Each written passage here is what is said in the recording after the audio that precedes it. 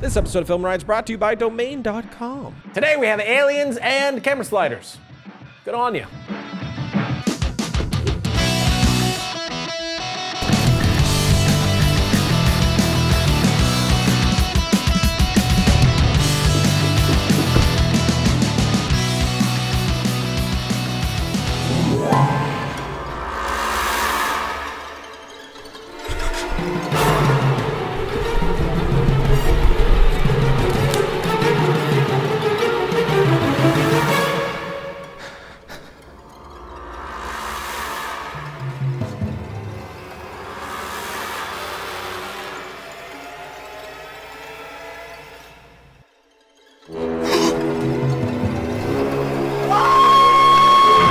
Welcome to FilmRiot, the show that takes the mystery out of the effects techniques. Go to somebody found Hollywood films. I'm your host, Ryan Conley. Before we get started, the music from that short bit we just showed with the alien is from our new royalty-free music pack, which we're going to be selling in about 2 weeks. It comes out on September 10th and will be the first of many. Just like our other packs, our main motivation here was to put something out that would help low-budget filmmakers. And royalty-free music can be something that's very difficult to find and very expensive. So this will be a pack of 12 epic tracks, each with their layers of music all broken out. So if it has strings in it, that'll be its own track, and you'll be able to take and edit them however you want to fit your scene, which is exactly what I did for this scene. You can see in my timeline here that I took all those individual tracks right into Premiere to compose my scene. I'm really happy with how this is turning out, and I think you guys are gonna love it. I'll be doing a tutorial on it when we release it as well, so you'll be able to see how it works even more. Also, our fight sound effects pack comes out next week, which I'm ridiculously excited about. The sounds are insane, but more about that at that time. Anyway, I got this message. Hey Ryan, I was gonna show an alien in my film, but I don't have good costume ideas. This one sparked an idea for an extremely simple compositing trick. So let's do that.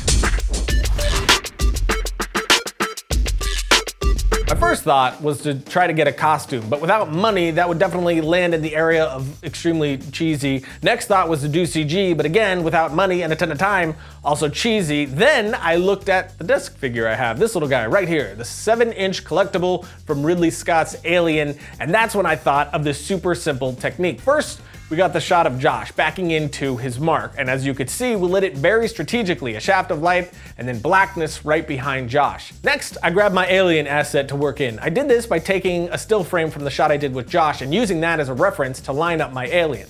And I'm shooting the alien much closer than I shot Josh to make it appear as though he's much bigger in size than he actually is. I'm also doing it at a much lower angle to make him appear taller. And of course, we are matching the light as well. Then I'm gonna push the alien into the light so that it appears from the darkness.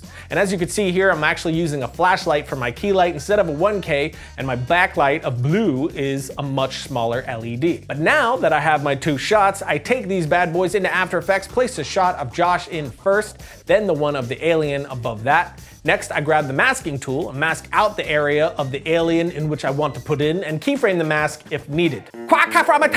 Whenever you are keyframing a mask in a situation like this, it's the best practice to create your mask, then hit the stopwatch to set a keyframe for the first frame, then move to the end of your clip and adjust your mask. Then you can move through in chunks, making your changes. Do this instead of going frame by frame to have a more smooth mask that you can knock out quicker, since you aren't tweaking every single frame. Of course, if you are working on something handheld with a lot of movement, you're gonna have to work a bit more at it, considering those big movements. But now with that finished, we have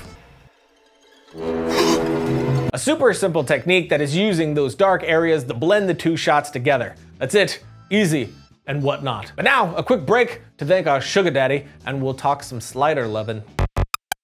Domain.com is a place to go if you're trying to get yourself seen on the internet, whether you got a business. There it is. I knew it wasn't gonna last. That wasn't. Last week was a fluke. That wasn't messing with you. I was emphasizing your words. Okay. They got the hosting plans that are reliable and affordable, and the domain discovery service help you pick the right name for you if the one you want pick it. is taken. And if you use a coupon code FilmRiot at checkout, you get 15% off your domain name and web hosting. So when you think domain names, think domain.com. Think domain.com. I mean, it wasn't that destructive to the ad, so yeah, I can live with that. Logo. So if you missed Monday's episode, we have a new Monday challenge. This one is one of my favorites so far. It's the Spielberg challenge, and I'm not gonna go into the details, though if you want to know more about that and get involved, check out this episode here. The reason I bring it up is because our giveaway this time is the Carbon Core Slider from Rhino camera. This guy right here, which I have to say, this is one of the smoothest sliders that I've used. Shockingly smooth, actually. Off the bat, one of the unique things about this slider is that you can remove the all-terrain feet, the end caps, the carriage, and then replace the rails with longer rails if you want to, without having to buy all those additional pieces as well.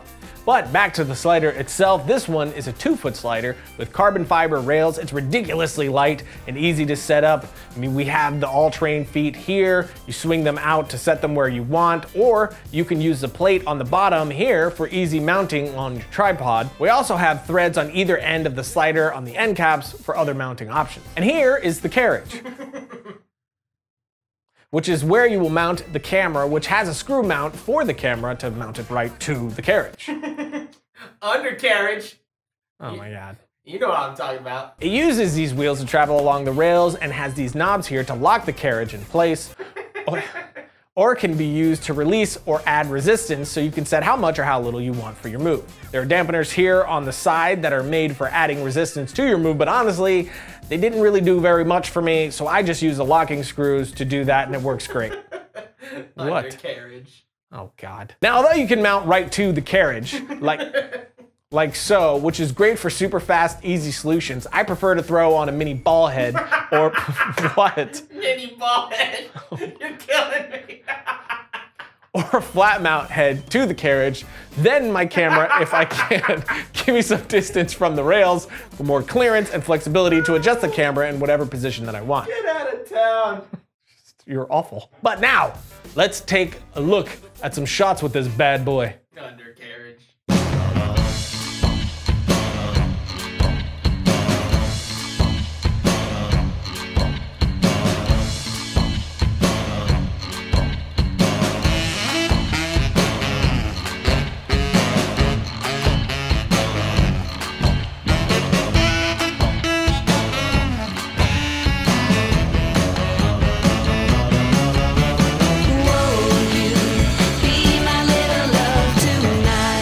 Super smooth and lightweight, crazy easy to get around and set up in different configurations. And with those all-terrain feet adjustable as they are, I could set them up on like that little rock mount and just set the legs how I need them to be completely stable on a surface like that. Plus, another thing I like to do is to set the slider just a little bit off its tilt so it's not fully level. That way I can just let it go and gravity will do its work for me to get a crazy smooth motion. But the thing that I really dig most about this is the lightweight factor, how interchangeable everything is. Like the wheels on the carriage, if those go bad, you can just replace them. So if you have an issue with any piece on the rig, you can easily just swap that out. And finally, just how insanely buttery smooth it is. It's a bit cheaper than comparable sliders, but it is still what I would consider in the low pro price range at $425. And I don't think that this guy cancels out my Kessler systems either. What I love about this is how simple, stripped down, and light it is. Perfect for run and gun stuff, especially one-man band type stuff. But I wouldn't kit this out with a big camera strapped with monitors, batteries, and all the other trimmings. I'll leave that heavy lifting to my Kessler sliders and my one-man band quick moving type stuff to this guy. But again, just a reminder, we are giving away one of these awesome sliders, so go right here to learn more about the Monday challenge. And if you just want to learn more about this slider, go right here for that. I really, really dig this one, and I'm just stupid impressed with how smooth it is. Pick something groovy, Alex.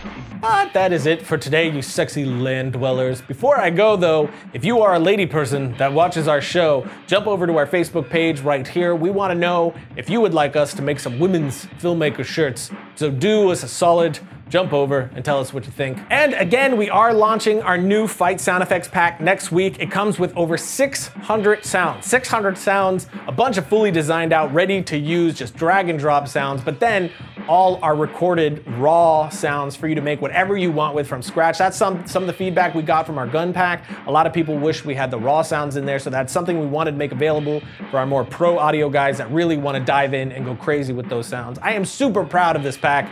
Rob Krekel really outdid himself with this one. We're also going to be releasing it at a reduced price for the first few days, so all our loyal FilmRiot peeps can get it at a lower cost. Then it will go up to what it will be normally priced at. But that is all for now. I will see you next week when I tell Louis that there is nothing wrong with my bomb maker.